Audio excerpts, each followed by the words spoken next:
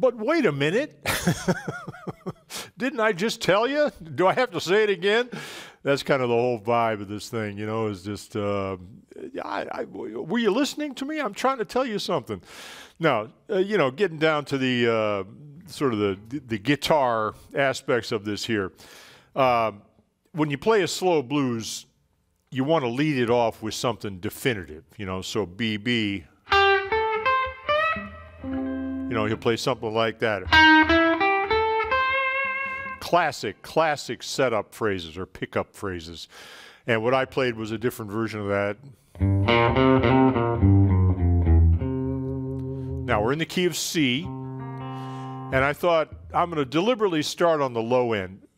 Guitar players tend to ignore that region. Everybody's up on the high strings almost all the time.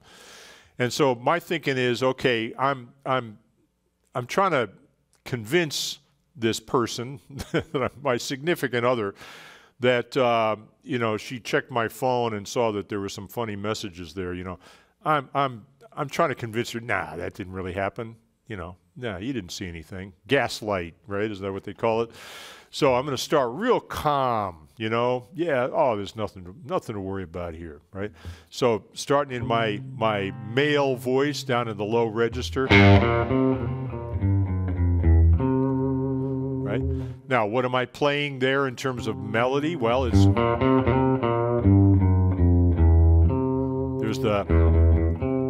that sweet note, but it's at the bottom, that E, which is the, right?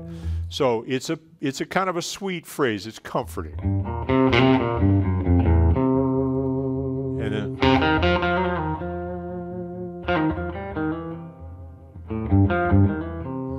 see, I'm playing around with the sweet side of the spectrum. Again, the blues tonality is not minor or major. It's everything. So my recommendation is don't separate it into this scale or that scale. It's the whole gamut all wrapped up in one. You want to be sweet. There it is. You want to be a little bit edgier. Right? It's not a different scale. It's a different attitude within that one tonality. So anyway, playing around with the sweeter sound.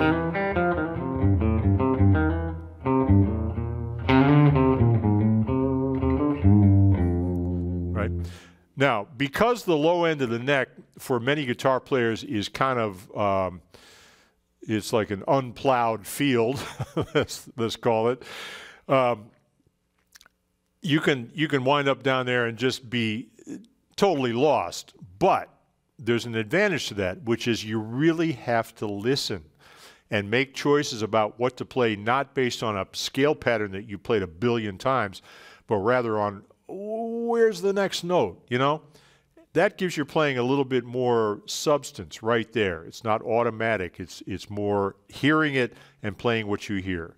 The key mantra is play what you hear what you play. The fingers will just go off forever and you can be watching TV and there they go, you know.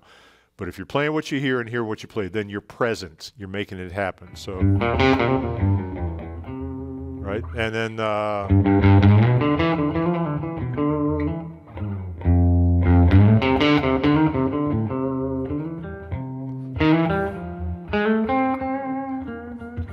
right? End up the first chorus. Now, she's not listening. She's still pissed off. She doesn't believe me. So I'm going to start to plead.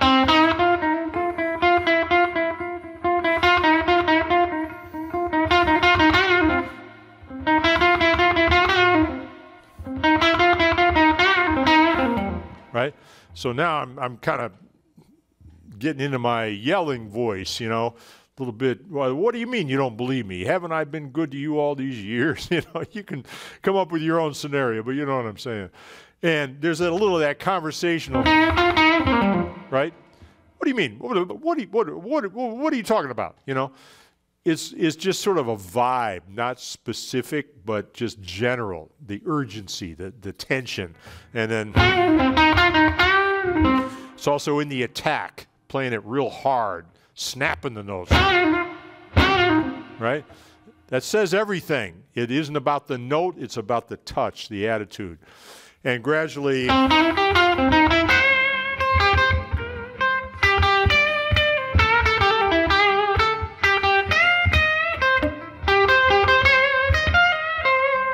right, in various ways I'm increasing the tension.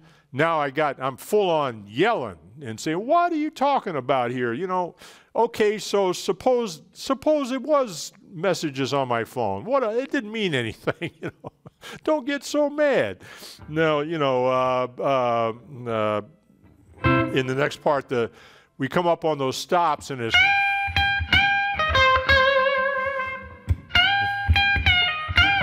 right?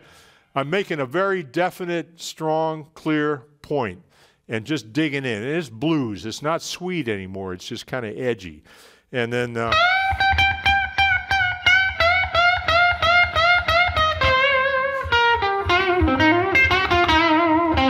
right? Hammering a note, bending as far as I can and then letting it down a little bit at a time is pleading, right? Now I'm in the pleading mode. I'm no longer yelling. Now I'm begging. Albert King was a master of that and could express the whole range of emotion in like one phrase. Just phenomenal how he could do that. So that's kind of the gold standard right there. But that sort of thing where it's just one thing and you just kind of work it and you can hear all that emotion bleeding out of it along the way. Now the fourth chorus, I'm kind of,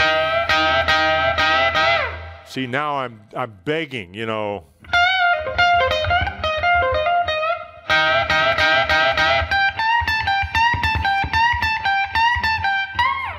Right? Then the band stops.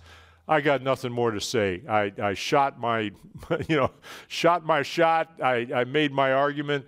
She didn't buy it. Now I got to face reality. Yeah, I screwed up. I'm the one to blame.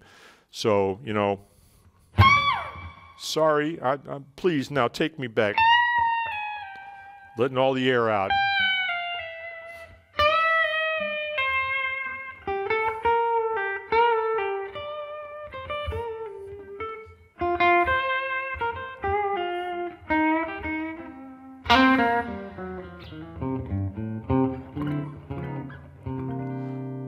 Back to where we started. So there was major or sweet sounds in there. There were nasty, bluesy sounds in there. It's all part of that same tonality. I'm playing in different parts of the neck, of course. As I get more agitated, I go higher up and I'm yelling. Down low, I'm kind of talking and whispering, you know. These are all resources that you have that aren't so specifically technical, but they make the point. If you start with the goal and work backwards, then suddenly all that stuff starts to make sense, and it just cuts through the haze. You say, yeah, I'm going to play that because that is what I hear. And if I play what I hear and hear what I play, nobody can argue with that.